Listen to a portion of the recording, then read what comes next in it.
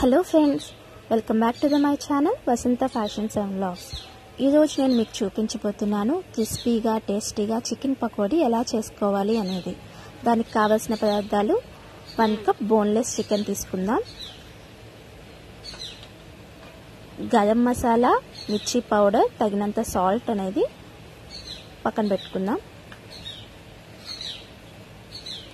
కొత్తిమీర, కరివేపాకు అనేది చిన్న చిన్న పీసెస్గా కట్ చేసుకోవాలి. శనగపిండి, వరిపిండి 2 స్పూన్స్ తీసుకోవాలి. ఒక ఎగ్ని ముందుగా బీట్ చేసుకొని పక్కన పెట్టుకోవాలి.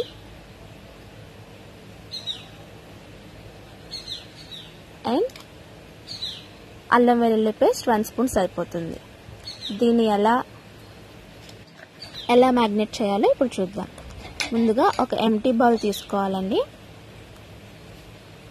దీనిలో మనం ముందుగా తీసుకున్న 1 కప్ బోన్లెస్ చికెన్ అనేది తీసుకోవాలి. యాడ్ చేస్తున్నాను. ఇందులో బోన్లెస్ చికెన్ అయితే పకోడీ చాలా బాగుంటుంది, క్రిస్పీగా కూడా వస్తాయి. సో బోన్లెస్ చికెన్ నేను ప్రిఫర్ చేస్తున్నాను. ఇందులో మనం 1 స్పూన్ అల్లం వెల్లుల్లి పేస్ట్ అనేది యాడ్ చేస్తున్నాము. అల్లం వెల్లుల్లి పేస్ట్ మీ ఇంట్లోనే ప్రిపేర్ చేసుకోండి, హెల్త్కి కూడా చాలా మంచిది. బయటది అంత ప్రిఫర్ చేయొద్దు. అల్లం వెల్లుల్లి పేస్ట్ కంపల్సరీగా ఇంట్లో ప్రిపేర్ చేసుకుని వేసుకోండి.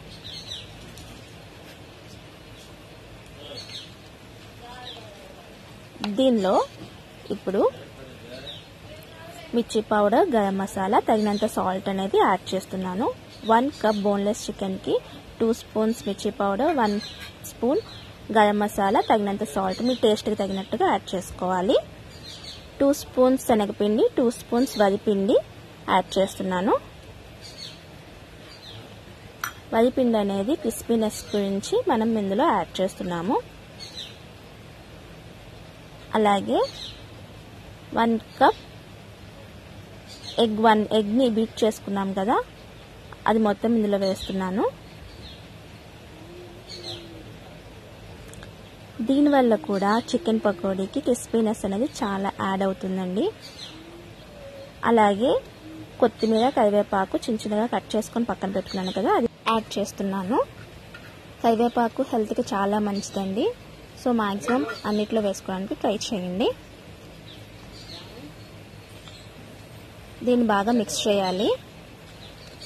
దీన్ని బాగా మిక్స్ చేసిన తర్వాత 1 to 1.5 అవర్ మినిమం ఫ్రిడ్జ్లో ఇది ఉంచుకోవాలండి. మ్యాగ్నెట్ బాగా అవుతుంది, అప్పుడే పకోడీ అనేది చాలా బాగా వస్తాయన్నమాట. 1 to 1.5 అవర్ కంపల్సరీగా ఉంచుకోవాలి. ఇప్పుడు ఈ మిశ్రమాన్ని మనం ఫ్రిడ్జ్లో పెట్టుకుందాం.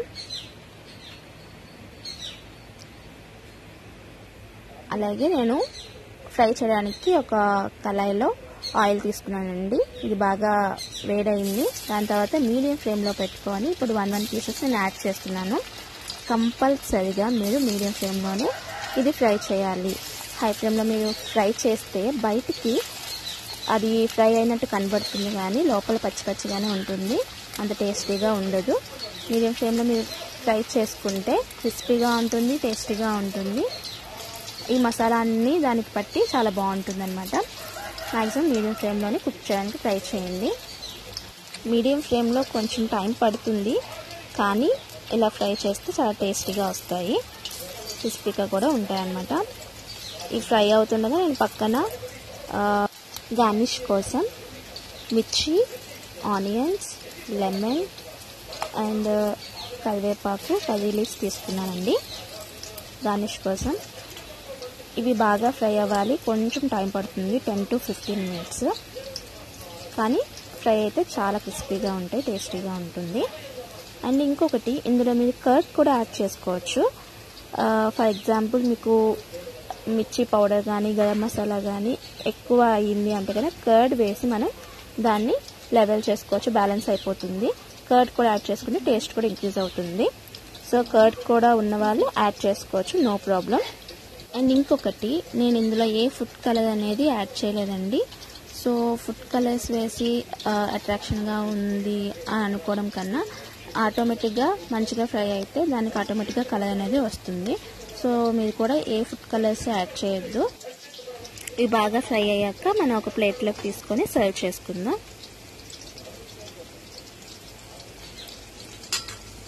మీడియం ఫ్లేమ్లోనే ఉంచి కుక్ చేస్తున్నాను నేను కూడా.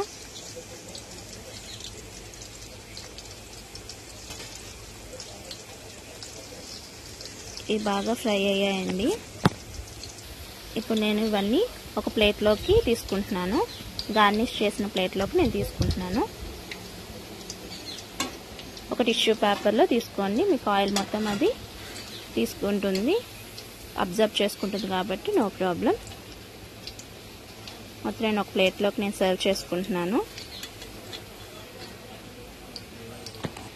ఇప్పుడు నేను ఎలా గార్నిష్ చేశాను అనేది మీకు పిక్ చూపిస్తాను చూడండి.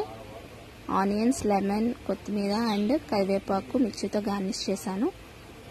మీకు ఈ వీడియోలు నచ్చినట్లయితే ప్లీజ్ లైక్ చేయండి, షేర్ చేయండి, కామెంట్ చేయండి. ఇప్పటి వరకు మీ ఛానల్ సబ్స్క్రైబ్ అవ్వకపోతే సబ్స్క్రైబ్ అవ్వండి, పక్కన ఉన్న బెల్ ఐకాన్ని ట్యాప్ చేయండి. మరో మంచి వీడియోతో మళ్ళీ మీ ముందుకు వస్తాను. అంతవరకు stay tune to Vasantha fashions and vlogs. Thanks for watching. Bye bye.